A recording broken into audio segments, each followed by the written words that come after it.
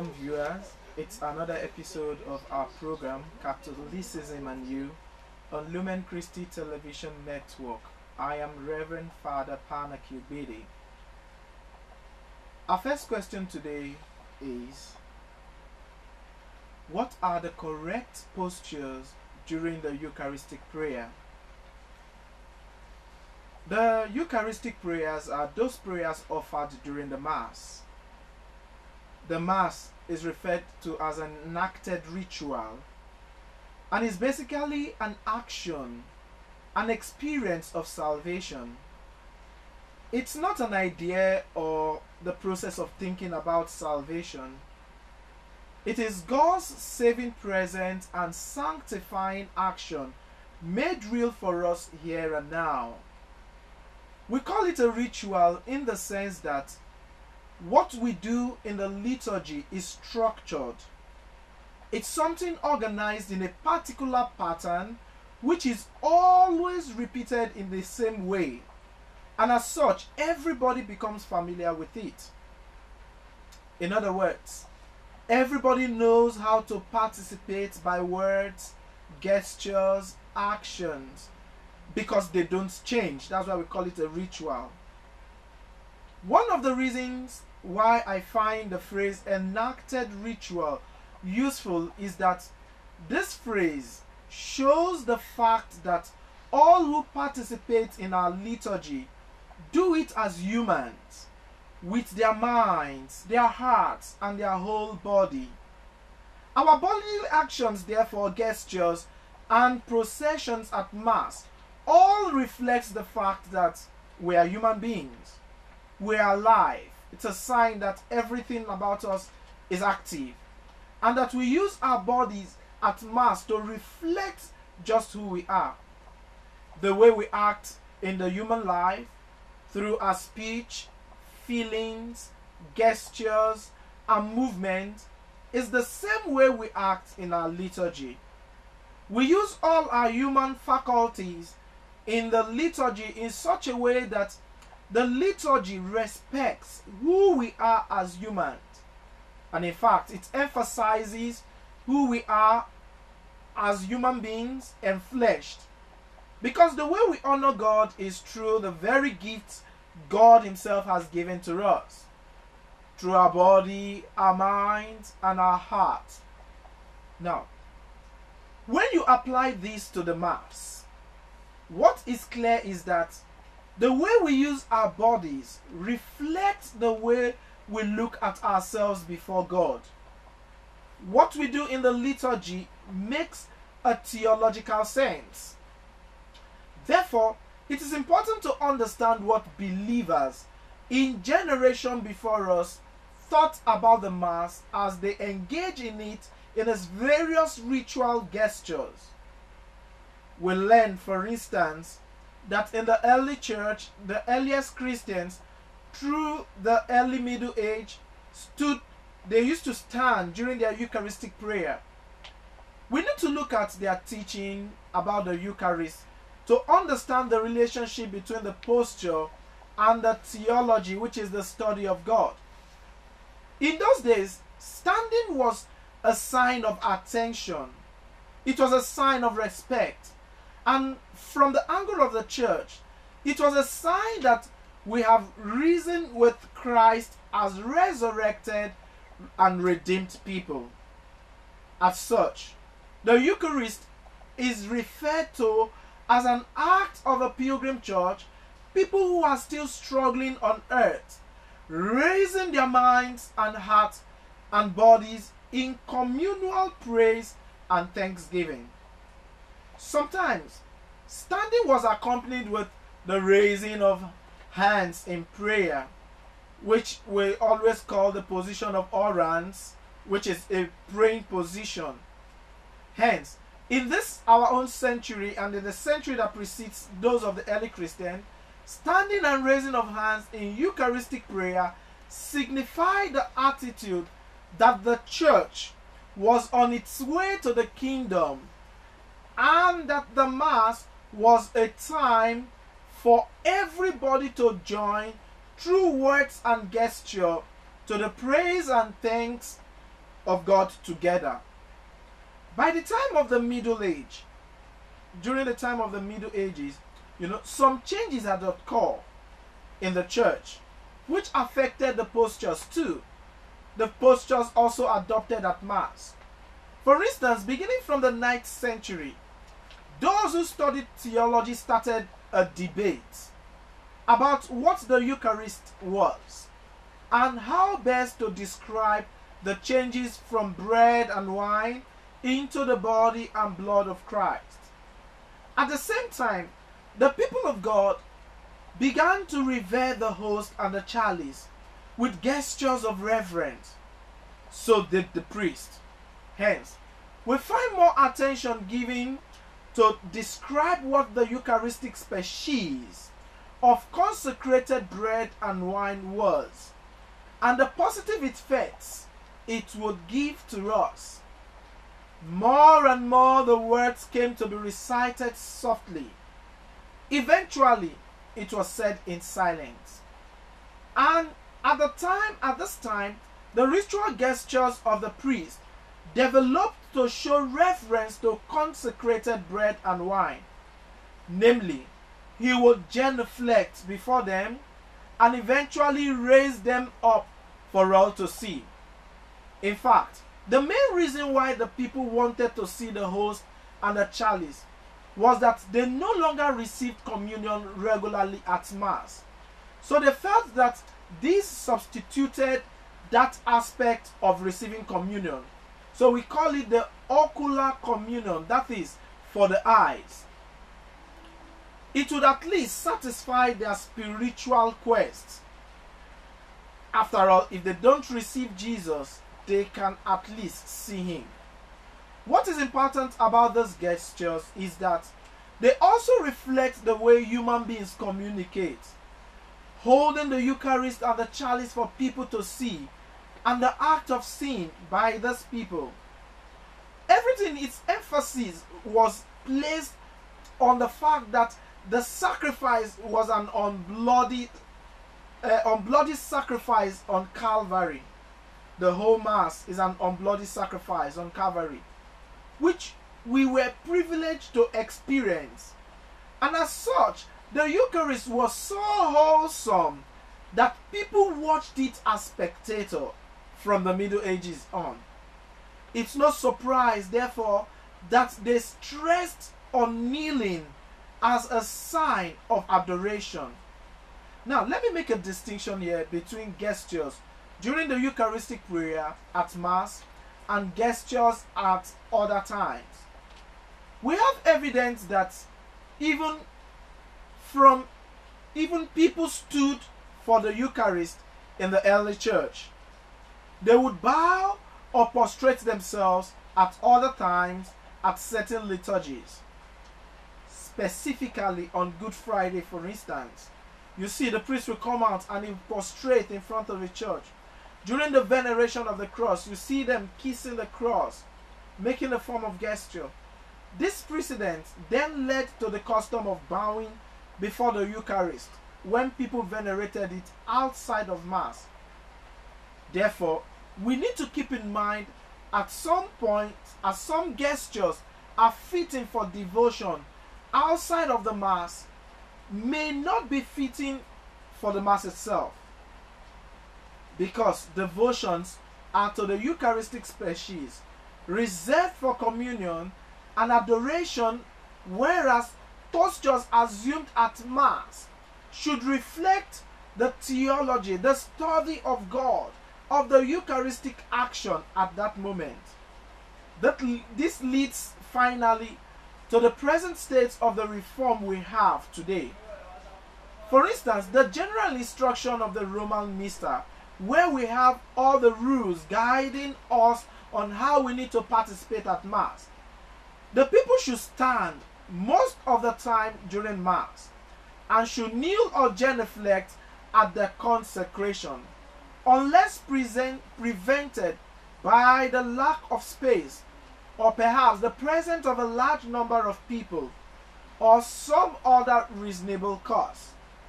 Now, let us put this direction in relation to the restored Mass. clearly, the revised text of the prayers at Mass reflect an emphasis both on Mass as an action in which we participate as Christ's sacrifice given to us. The very fact that the second Eucharistic prayer from one of our early church fathers, Hippolytus, in the 3rd century states, "We thank you for counting us worthy to stand here and serve you." So there is an indication of standing as a posture of a people of God struggling to attain eternal life. Also, the emphasis on the Mass now is towards fostering our relationship with one another in the community and sharing the Eucharist in communion. Then we have added the gestures of processing to communion as an important ritual gesture for the whole community. But what happens to the Missal's instruction about standing and kneeling, genuflecting as consecration only?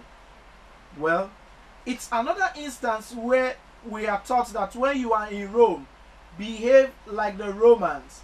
The church does throughout the world and is not always uniform because of the phrasing of the general instruction of the Roman Missal, namely, unless other provisions are made and for some reasonable cause, the decision about posture during the Eucharistic prayer was left to the bishop of each country to decide.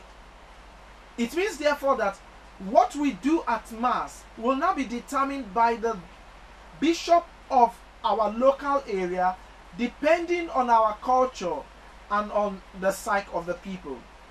When the new Missal was published, the Bishop Conference of Belgium, for instance, the Netherlands, France, and some sector of the French-speaking Canada area opted for standing throughout the Eucharistic prayer.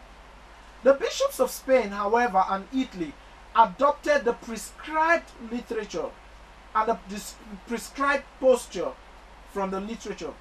That is why till this day the major basilicas in Rome, like St. Peter's Basilica, you will never find kneelers, and that people stand at the Eucharistic prayers, but they kneel during consecration and resume standing for the memorial acclamations.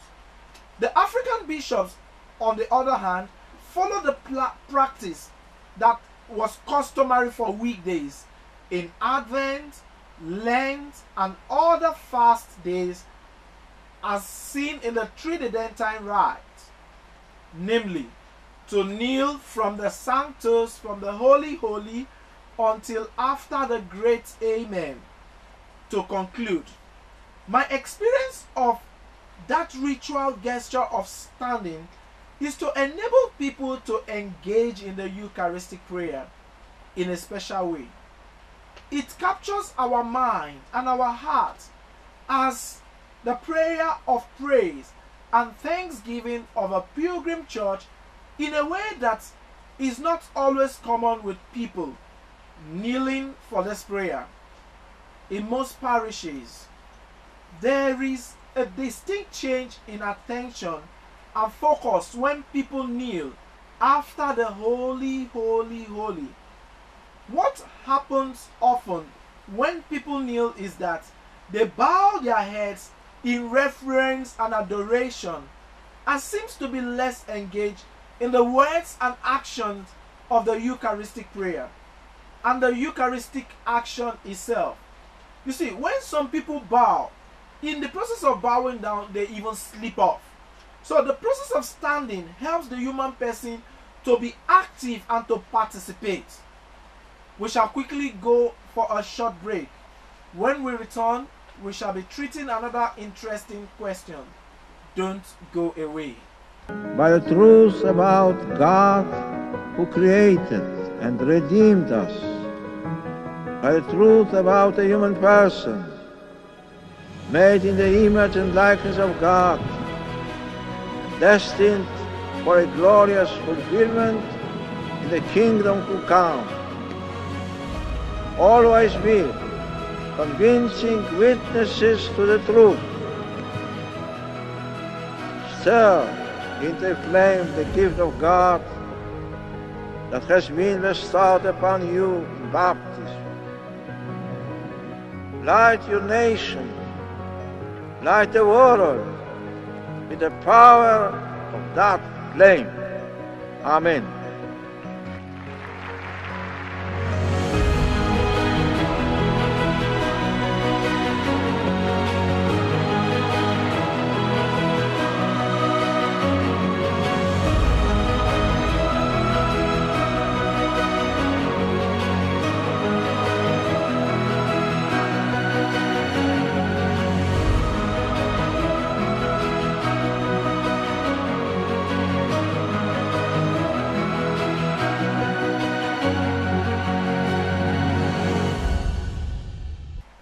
Welcome back. Just before the break, we took a look at the question, what actually is the correct posture during the Eucharistic prayer? And we said the correct posture is standing at some point and kneeling at other points, and we get to stand. Now we take a look at another question. Why don't we say, "For thy kingdom come, the power and glory are yours," right after the Our Father? The glory be to the Father and the Son and the Holy Spirit. The kingdom, the power, the glory, these are technically called the doxology. The reason why we don't say it immediately after the Lord's Prayer is historical. The difference has to do with, or it's caused, based on translation of the New Testament from its original Greek into other languages, specifically the German and the Latin. At the time of the Reformation, during the time of Martin Luther took the great task of translating the Greek New Testament into the German language. And what he did was to add the doxology as the conclusion of the Lord's Prayer.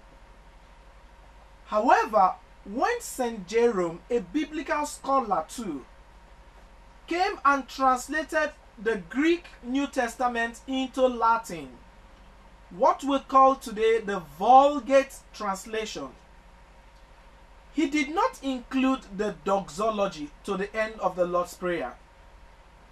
So from the time of St. Jerome on, Catholics translated the scripture from the Vulgate, the Latin translation. So it was not surprising that the doxology was not included in such translations. At the risk of oversimplification, we might say that what was thought to be a Protestant Catholic split, the difference that occurs between the Protestant churches and the Catholic Church, was really not a matter of whose scriptural translation was used. If you use St. Jerome's translation, there will be no doxology. If you use Luther's translation, there was doxology. This was not a problem over the centuries before now. It became only a problem recently. So in ancient time, they never had any issues about this. It just depends on whose translation you are using. But the church chose to use St. Jerome's translation. Now, to answer your first question, why the bishop have adopted a number of suggestions put forth for the common test. Why did we choose this one over this one? They have not adopted the ecumenical translation of the Lord's Prayer. One will ask why. One will have expected that They pick a version of the scripture that will synchronize, that everybody will be at home with. Certainly, it is not to diminish the value of prayers that the Christian churches have in common. It is really a pastoral judgment. The fact that people know this prayer by heart and have been taught the present phrasing in the Missal led to the bishops to judge it best to keep it as it was. Now, with regards to the seeming dislocation of the doxology of the Catholic Mass, as opposed to saying it immediately at the end of the Lord's Prayer, let me offer a bit of history. At the final words of the Lord's Prayer in the Roman Rite, the book that contains our celebration, but deliver us from evil, it was customary, a kind of tradition for the priest or the bishop to explain or make a little bit of explanation on this phrase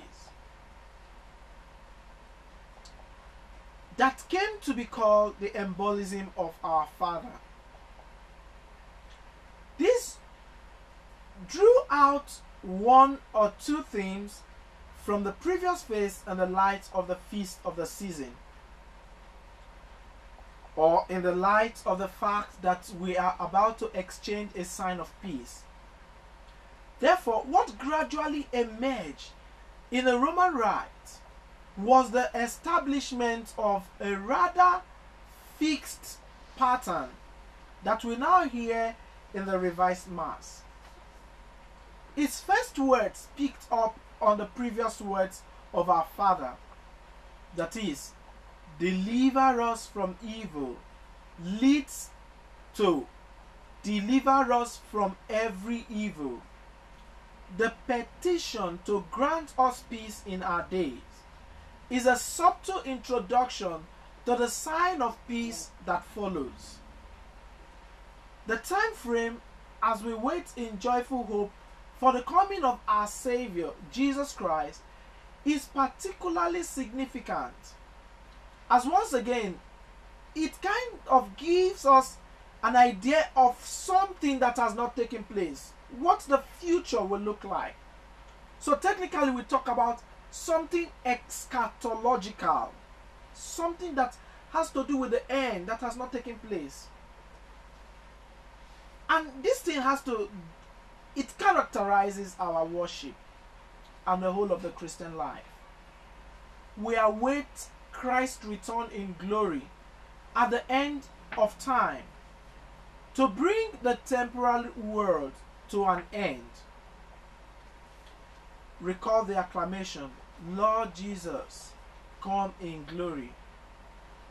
How fitting, therefore, that the song of praise, technically called the doxology, itself should end with now and forever and ever.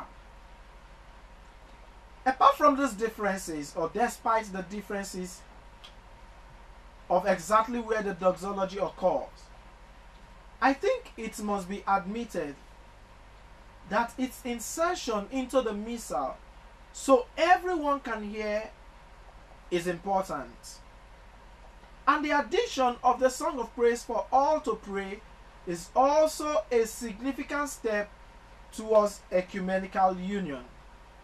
Why we look at the fact that perhaps one day they will get to add it so that it can be a form of unifying aspect for all Christians. It's not to diminish one church against the other, but basically because of the translation from which they pick it from that makes the difference. Viewers, here we draw a curtain on today's episode, and I believe you had a wonderful time staying with us. If there are anything bothering you, questions, or certain things you do not understand, and you want a kind of clarification, you can kindly send your comments or your suggestions to the numbers on the screen, or you can send to the email also on the screen. Until another time, I say, I remain Reverend Father Panaki Obede. God bless you.